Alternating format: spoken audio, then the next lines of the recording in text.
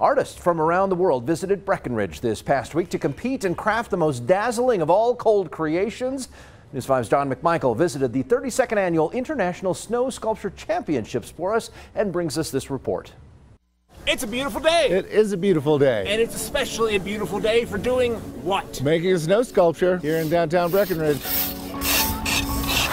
So today is the last day of this Snow Sculpture Championship in Breckenridge. There's so much variety and there's so much, everyone's doing something completely different. Although it feels familiar every year to have these beautiful sculptures in downtown Breckenridge, the nature of the event is very dynamic. We have different teams and each team has different designs every year.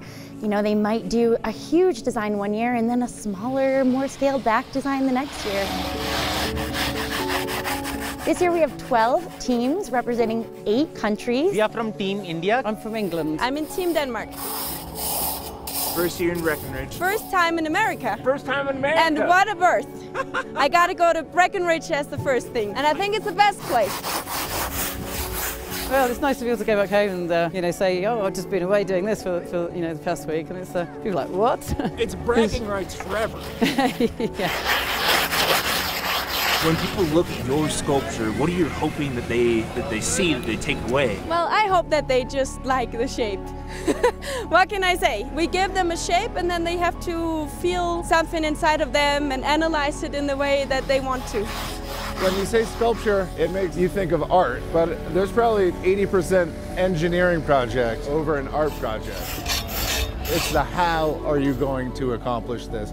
You need to be up so high, stand on something with razor blades in your hand and not fall off because it's just a little ledge. So you got to plan for those things, you know? How's it going? Well, this thing is going to be around for about the same amount of time that it took to make it. How do you feel about that? Well, at least we can take photographs. There's no other medium that you can make something so big and then not have to deal with it afterwards.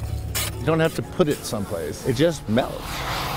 Say if all these were stone, they would be around for thousands and thousands of years. We just couldn't keep doing it, could we? And it's amazing because it makes you have to come back to Breckenridge because next year it will be new sculptures.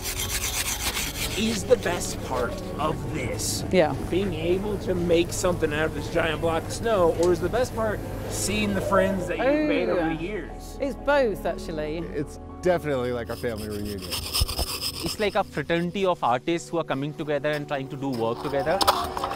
We have been sharing gifts, we have been sharing stories, meals. So all of this is like the spirit of championship, and especially as an artist championship, I think that's very beautiful about this championship.